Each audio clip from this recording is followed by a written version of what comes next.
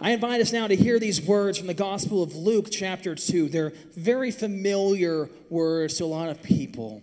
But what I invite you to do tonight is to listen to these words and try to imagine as though you are hearing them for the first time.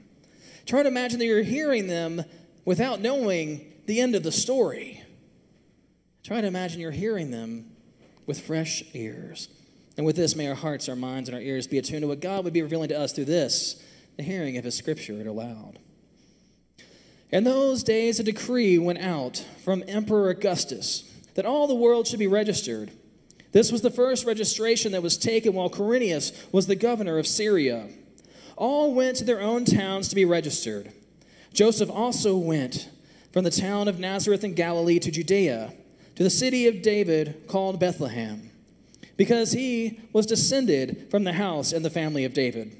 He went to be registered with Mary, to whom he was engaged and who was expecting a child. While they were there, the time came for her to deliver the child.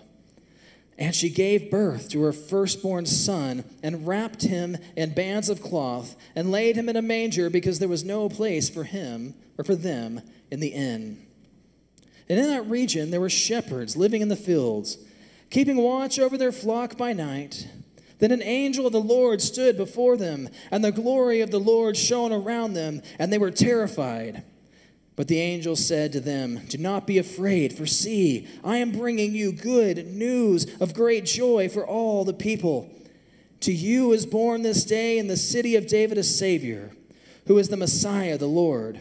This will be a sign for you. You will find a child wrapped in bands of cloth and lying in a manger." And suddenly there was with the angel a multitude of the heavenly host, praising God and saying, "Glory to God in the highest heaven, and on the earth peace among those whom He favors." When the angels had left them and gone into heaven, the shepherds said to one another, "Let us go now to Bethlehem and see this thing that has taken place, which the Lord has made known to us." So they went with haste and found Mary and Joseph and the child lying in the manger. And when they saw this, they made known what had been told them about this child. And all who heard it were amazed at what the shepherds told them. But Mary treasured all these words and pondered them in her heart. The shepherds returned, glorifying and praising God for all they had heard and seen, as it had been told them. Church, this is the word of God proclaimed aloud so the world may hear His good news. Thanks be to God.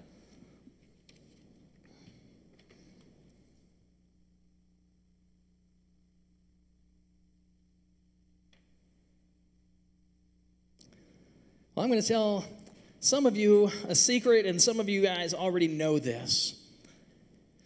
But I grew up in the deep south. I grew up in North Florida. And I'm not talking like Florida, the beaches. The city where I lived was probably furthest away from any beach that you could get to in Florida. So when you think of me in Florida, think pine trees, not the beach. But because I grew up there in the deep south, I have a great affinity, a great love for barbecue ribs. I love ribs. I'll tell anybody about ribs all day long.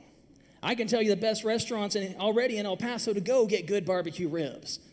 Here's a hint, though. If you want the best, come to my house when I'm smoking them. Those are the best. Well, when I was in college, I went to the University of Florida, which is in Gainesville, Florida. Again, that's another one of those places that's about as far away from any beaches you can get to in Florida. Well, my friends and I, while we were there, we heard about this restaurant in a town about 45 minutes away called Newberry's Backyard Barbecue.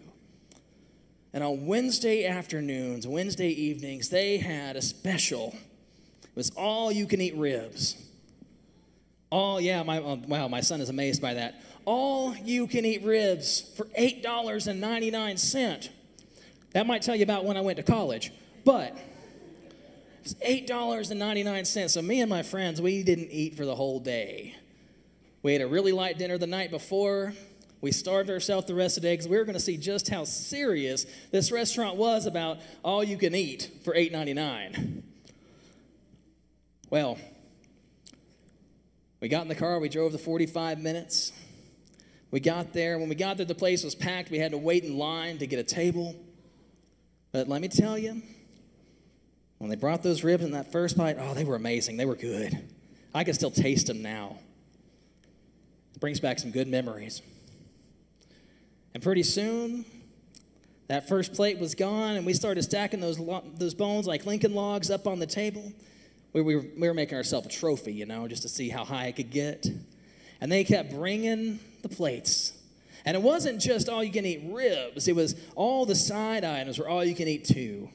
All the cream corn, corn on the cob, baked beans, coleslaw, you name it. We ate plate after plate, and they kept bringing them. They kept bringing the sides. And if you've ever eaten ribs, you know one thing is true about that. They're messy. You make a mess when you eat ribs. If you eat ribs right, which is getting all the meat off the bone, taking it for all it's worth, you make a mess. You got a mess all over your hands, your mouth. There's just all kinds of napkins and little wet nap things, whatever they're called, all around the table. We finally finished. That stack of rib bones is about that high. If we had had a camera phone back then, we would have taken a picture and put it on Facebook. We didn't have Facebook back then. It's probably a good thing because people might call me something else now. And we got up, we walked to the cashier, we paid, we stepped out to the parking lot, walked to my car. I stuck my hands in my pockets to grab my car keys, and I tried not to look panicked as I searched quickly. I didn't have any car keys in my pocket. And I was hoping beyond hope that I had left those car keys in the car somewhere, because I had a bad habit of locking my car keys in the car. So I was looking through every window I could find. There were no car keys. I would have been ecstatic if I had left the car running for the last 2 hours. That would have been a great thing at that point, but that's not what happened. So finally I gave up, turned to my friends, and I said, I left my keys in the restaurant. Because another thing you need to know about me, I have a really bad habit of taking stuff out of my pockets and setting it down somewhere in random places. I do it with my glasses, my keys, you name it. Luckily, I have a wonderful wife who always helps me find it somehow. It's like she has a sixth sense of where I put things. Well, I figured out I had left my keys on the table on that messy, rib-eaten, side-itemed, half-eaten, all kind of mess table. And you see what they did at Newberry's Backyard Barbecue when they cleaned the table, they pulled the garbage can up, and they went all in the garbage can. They didn't look. They didn't have real plates or real silverware. Everything was stuff you throw away. So just right in the garbage can. And I took a deep breath. I looked at that garbage can, and I dove in. I dove right in because my keys were in there somewhere. And this is before the days of Uber and all those kind of those share rides, car things that you call somebody up or you get on your phone and an app, because we didn't have that, and they come pick you up. Gainesville at that time was way too small to have a cab service. So the only choice was to dive in. I didn't really dive in. I just put my arms in, started feeling all around, trying to find those keys in the midst of all the half-eaten corn and cream corn and coleslaw and the sheen of just whatever else was in that garbage can. Well, I finally found them. While I was looking, my friends had a pretty good laugh. But I sit back and I think about it. That experience of losing my keys and having to go trash can diving, it reminds me a lot of Christmas. Reminds me a lot of Christmas. I think about that, the incarnation. That's that big, fancy, churchy word we use when we talk about God coming down to be like one of us, to be with us. And the child at Christmas, and we call it God, and his name for God is Emmanuel, God with us. I think about God coming and leaving the hollows of heaven, the mightiness, the perfectness of heaven, to come down to be with us in our filthy, fallen, sinful, sin-filled world. See, God and Jesus of Nazareth, a child of Mary and Joseph that we read about tonight. That God, Jesus of Nazareth, dove right down to the trash cans of creation that we had turned it into and came to save the world. He came on that Christmas day over 2,000 years ago, and he's still here today. He's still here today with you and I. He's still here today, and not just with those of us good folks who gather at a church every now and then, but I'm telling you, he is here with each and every person in creation. And he is offering the world these gifts of peace, love, hope, and joy, of mercy and forgiveness, of grace. He's coming. He came to help set the world back right again after we had done a pretty good job of messing it up.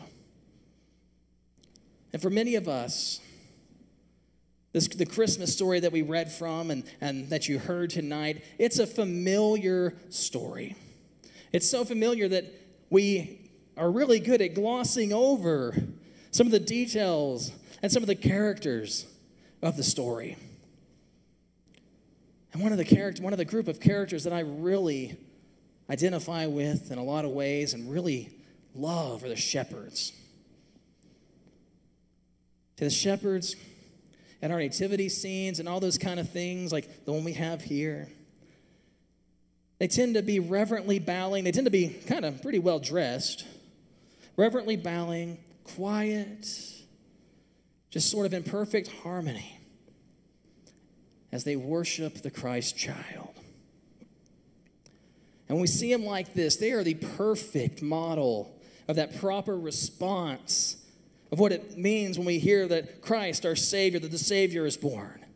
And what we read about in Scripture, that is the perfect model. They hear it, they're invited, and they go and they seek Him. Imagine what the world would be like today if we all did that when we heard that message. Imagine what a different place it could be. But if we were to go back 2,000 years, and if we were to put ourselves in the place of the shepherds that night, if we were to put ourselves in their shoes and experience what they experienced, we'd experience something very different than what we see in our nativity scenes and what we see in our cute children's pageants where the shepherds, typically we have the smallest kids do the shepherd role because they don't say anything. They just have to stand there. And if they move around a little bit, it just adds to the mystique. And they're usually wearing really baggy clothing because we do the costumes for the biggest kid and the rest of them just kind of have to fit in what's there. But if we were to go back 2,000 years ago and put ourselves in their place, we'd experience something very different than what we see in our nativity scenes and our pageants. Because 2,000 years ago, shepherds were among the dirtiest, loneliest, and most avoided people in Israel.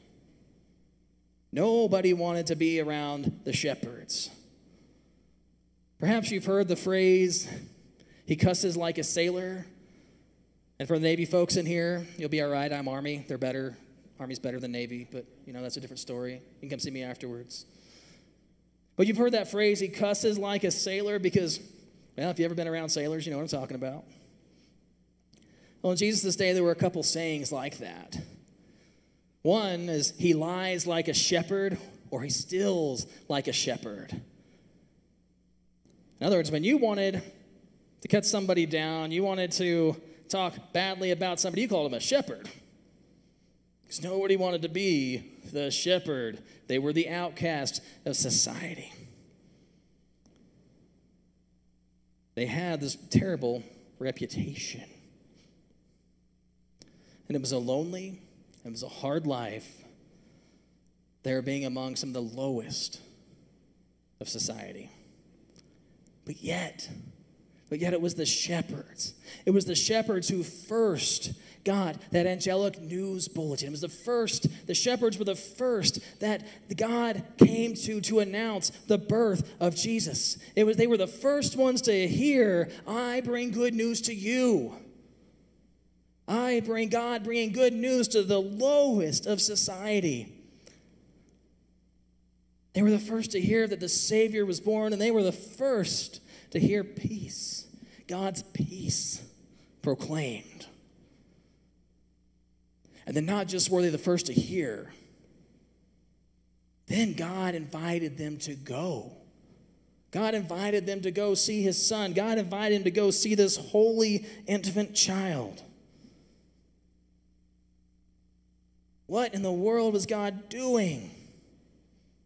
Inviting the lowest of society, inviting the most despised group of people to go visit his son. I have to wonder if those words and this honor, I wonder what it must have felt like for the shepherds. Because the shepherds knew their place. They knew nobody liked them. And I wonder if they felt like before they approached this holy child, before they approached the Messiah, the Savior, I wonder if they felt like they needed to wash off all the slime of all that cultural stigma before they went to see him, before they felt worthy enough to approach him. And I wonder what hearing those words, peace on earth, peace to you, good news to you, I wonder what it meant to them, to those shepherds, who often live very hurried, frenzied, and dangerous lives. But what about us? What about you? What about I? What about me? What about our friends? What about people we know we come across? The sounds of Christmas carols, they play throughout. Let me ask, how many of you guys have been to the mall this year to go shopping for Christmas stuff? You can put your hands up. Wow, a lot of Amazon shoppers. Nice. Well, if you happen to go into the mall or to Walmart or wherever to go shopping, or if you were riding in your car listening to the radio station, or if you watched any TV and had to watch and sit through all the sappy Christmas commercials, or God forbid if you're one of those Hallmark movie, Christmas movie fans, I feel sorry for your spouse who's not. When you hear those carols, when you hear the songs that are all constantly on the radio and constantly filling the backgrounds of all this stuff, it often, for us, brings up these warm and fuzzy feelings, good feelings. Because Christmas, it's a beautiful time of the year. I mean, it's a celebration. It's a time we gather with family. It's a time we gather in the church to celebrate the birth of Jesus.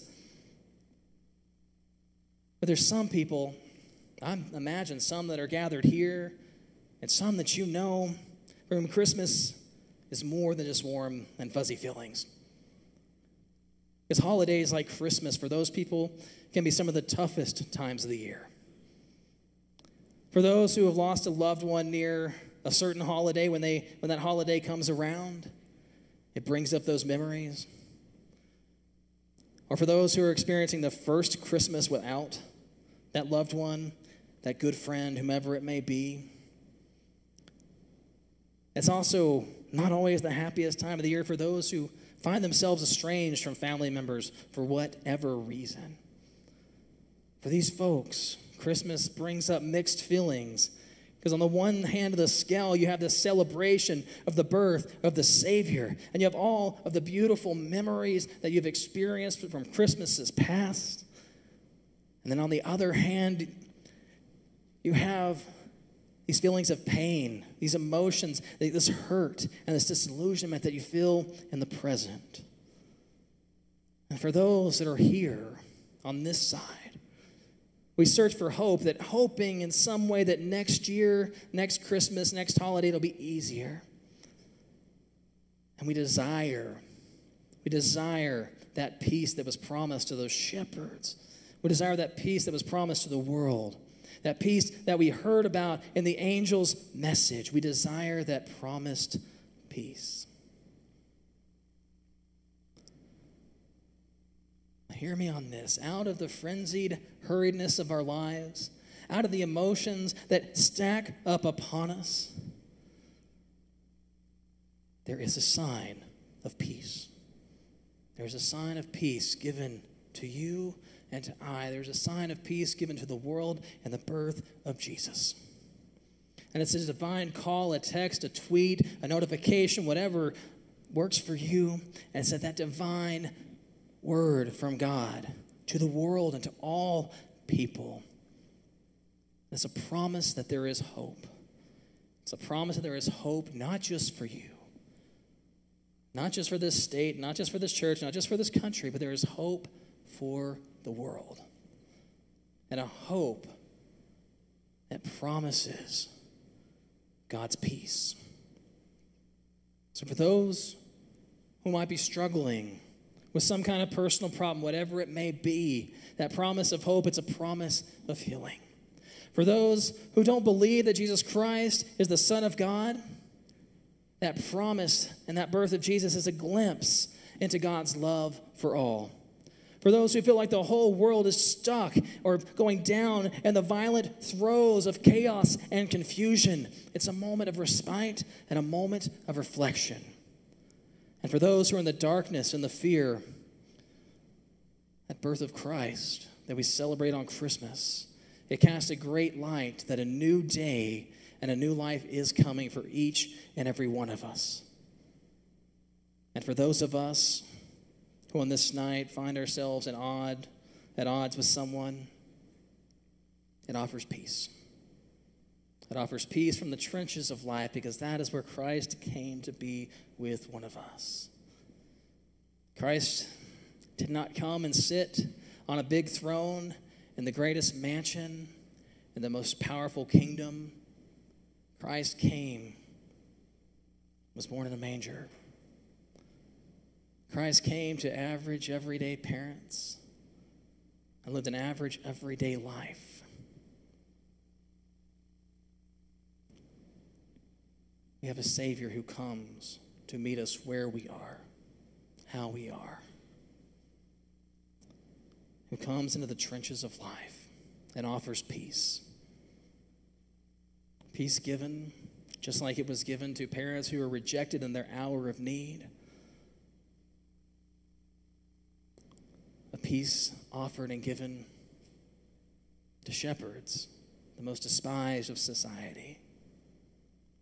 And peace offered and given to all of us who are invited to come and see, to come and experience, to open ourselves up to all that God has to offer. So church, tonight, in this Christmas season, which, by the way, is actually just beginning. This is just trivia for you. The 12 days of Christmas, when you're playing Trivial Pursuit, is the 12 days after Christmas, not the 12 days before, just so you know. But in this Christmas season, may we accept the strength, and may we seek it to accept God's offer of peace to each and every one of us here. So, church, in the name of the Father, the Son, and the Holy Spirit. Amen.